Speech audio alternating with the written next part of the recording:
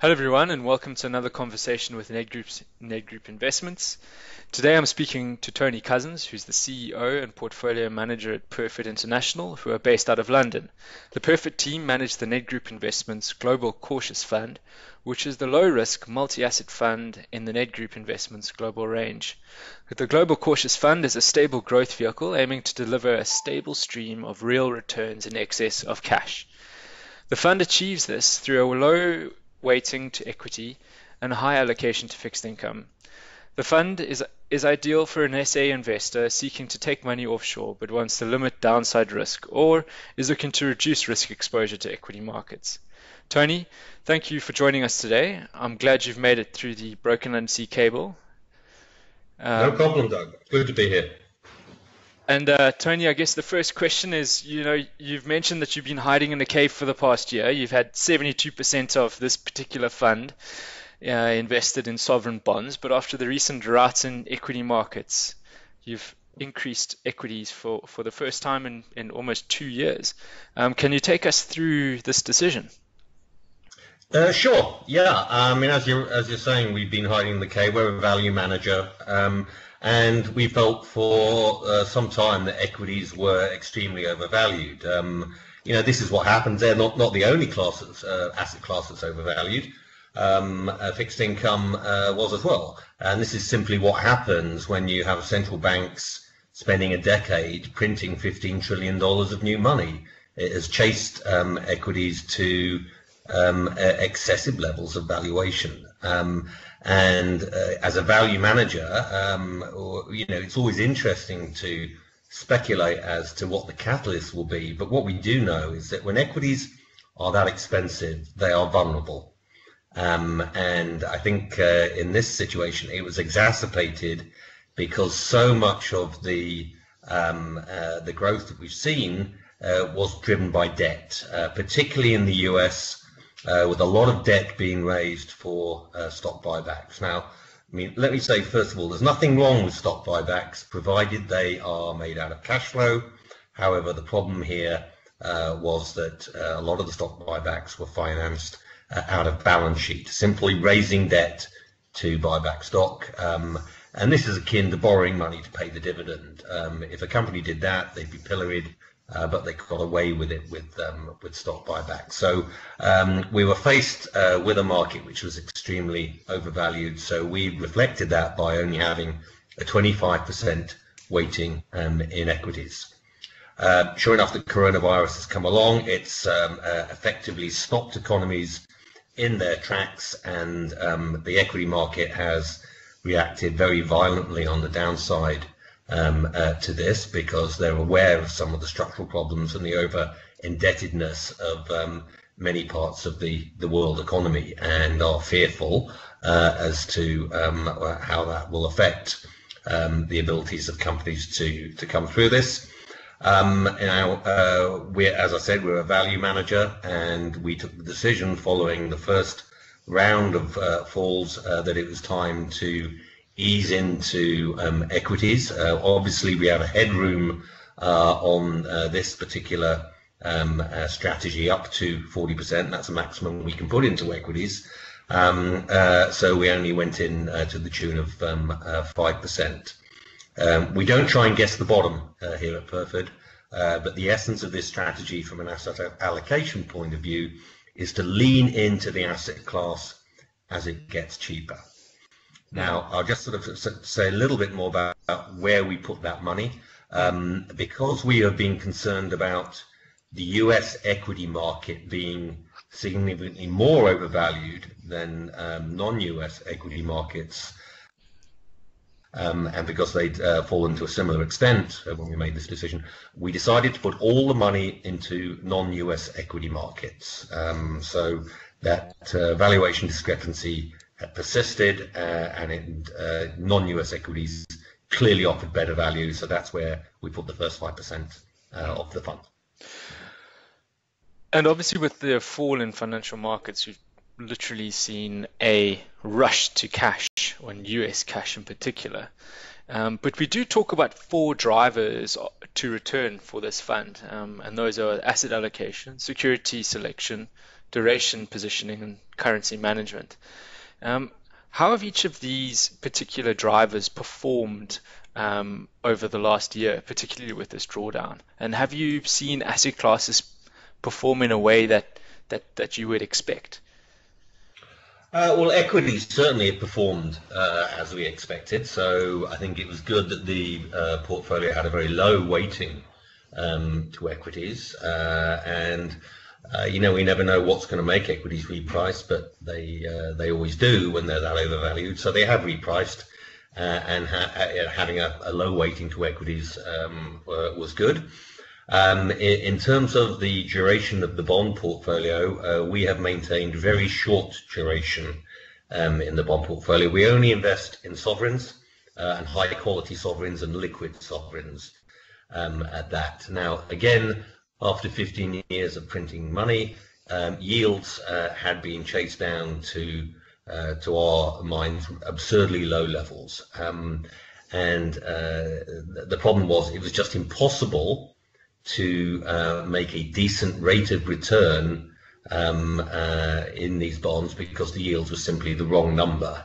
In real terms, they were negative to the tune of 1 to 2%, and that compares starkly with the last bear market in equities when long government bonds were offering you a 5% positive real yield. So we took the view that long duration bonds simply did not offer you a decent rate of return, and so we kept the portfolio in very short duration bonds. Now, yields continue to go down. This is clearly a very significant demand shock. It's deflationary, and the markets initially reacted by pushing yields lower. Clearly, if we'd had more duration in the portfolio, we could have made more money. But our bonds still produce a sort of small positive return in equity markets, which had fallen by more than 20%. So they were indeed a safe haven. Now, since governments have announced absolutely enormous rescue packages, we have seen those low points in bond yields retreated from. Yields have gone back up again and again. Short duration would have protected the portfolio during that bounce in yields. In terms of stock selection, our stocks have performed well. We invest in value and quality equities. Key characteristics of the portfolio are high dividend yield, high return on equity, but very importantly, very low debt to equity. And studies of previous bear markets in equities show that what you need to avoid are companies with high levels of debt, and those companies have clearly been punished very severely in this downturn. So we have protected the portfolio in that respect. I guess the one area that hasn't worked as well as we would have hoped was the currency exposure. We manage this within a 0 to 45% risk parameter, and we were up towards the upper end of this level because the tool we use, purchasing power parity, indicated that the dollar was very significantly overvalued. In the early stages of this crisis, as often happens at times of panic, there was a flight to safety, flight to the US dollar, which took it to even more overvalued levels, and clearly that was a weight on the performance of the fund. Since the Fed has announced huge monetary stimulus in terms of another massive quantitative easing program, and therefore supplying more dollars to the market, we have seen a pullback. But at its height, the US dollar against a currency like sterling was more than 40% overvalued, and that really is an extreme level of overvaluation in terms of purchasing power parity. So in answer to your question, a lot of things worked, not everything worked, but the key here is to keep employing a process. This is a strategy we have been running since the early 90s. It has been very successful in generating good real rates of return with low volatility, and that has been by relentlessly applying that four-pronged value and quality-driven process, and that is what we will continue to do. And I think what's quite interesting about the perfect profit process is that you don't have any credit in your portfolios. The only thing you do invest in is sovereign bonds, and you've mentioned that there. And I guess when we look at the markets now, it's maybe just a point to maybe tease out a bit more is as to why you don't invest in credit, and some of the reasons for that. Sure. Well, I guess there's two things. One was valuation, but the main reason is liquidity. I mean, we don't invest in credit because it's very, very easy to buy these bonds in the good times.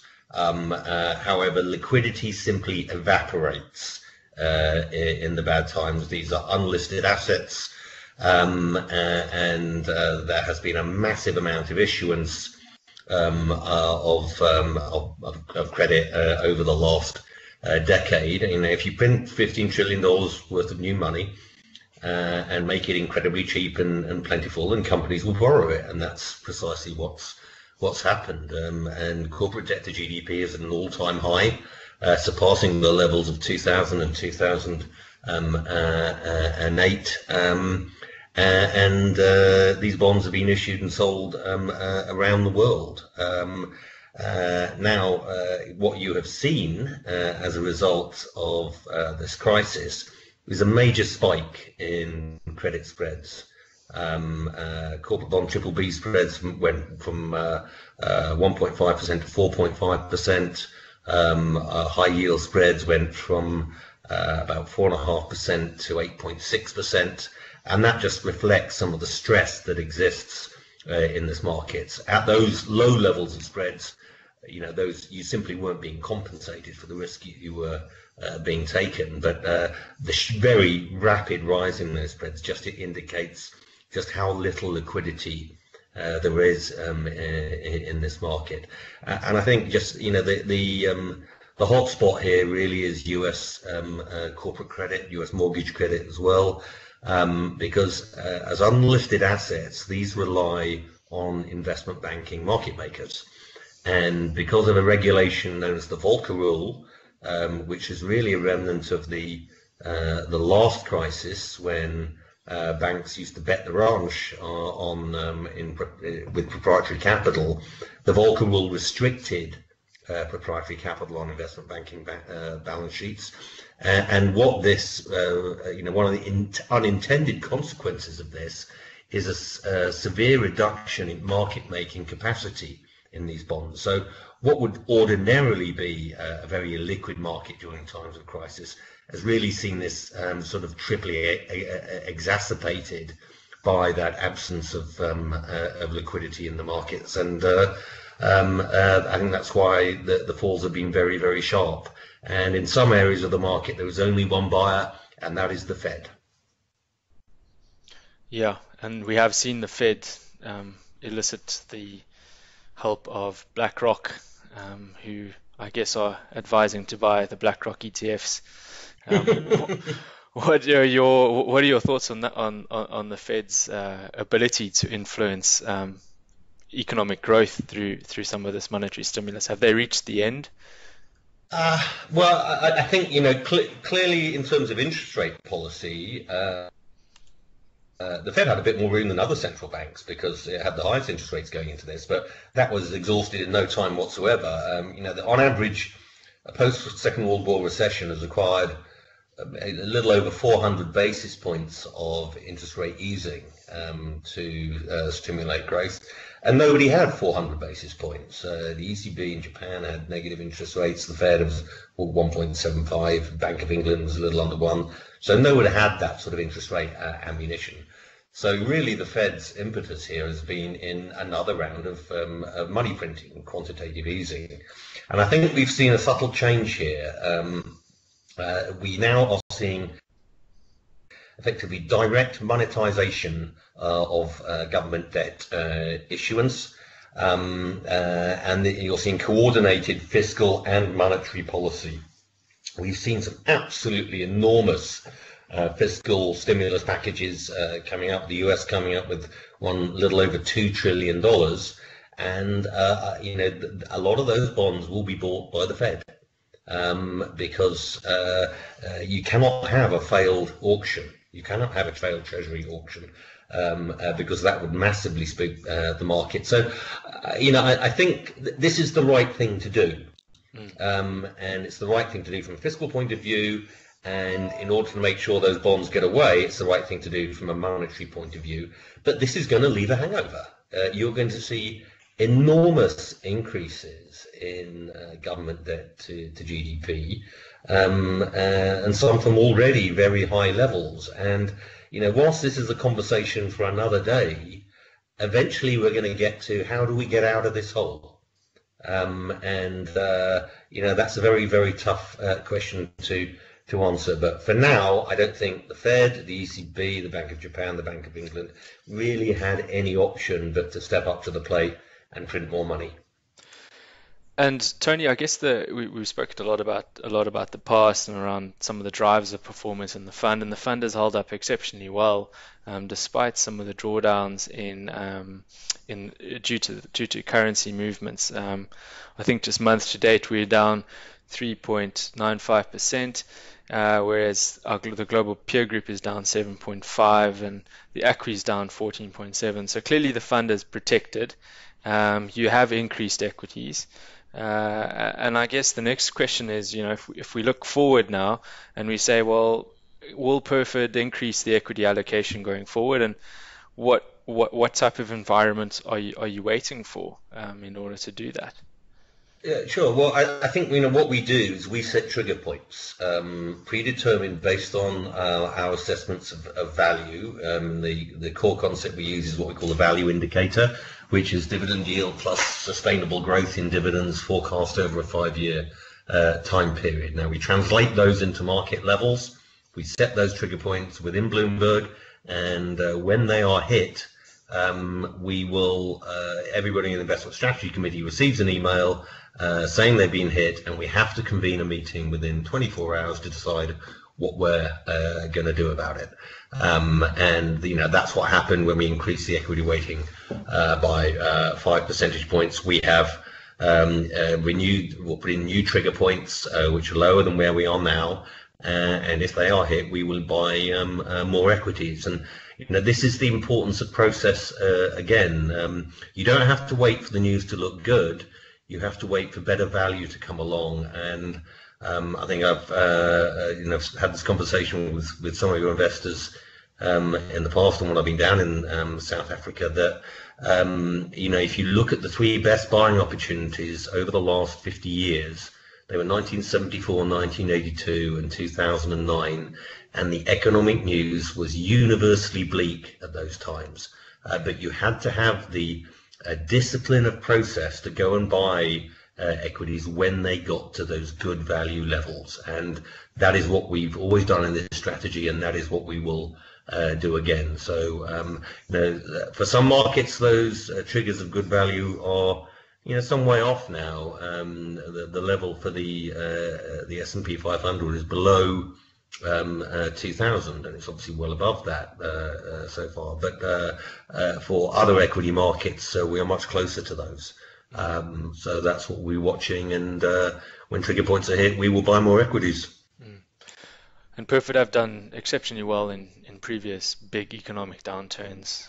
You only have to look at your performance of your GBP mandate in 2002, 2008, 2016 to see just how well the strategy has protected capital, and we have obviously seen this coming through again. Tony, thank you very much for taking time away from your desk to facilitate this call, and I trust everyone has found this conversation useful. I would draw your attention to a number of podcasts with the Perford team that we've conducted, and a one-page note commenting on the fund's recent performance, which is accessible on Nedgroup Investments website or through your sales consultant. And again, thank you for joining us, and we wish you the best of luck for the rest of the lockdown. Thank you very much. Okay, thanks so much, Doug. Thank you.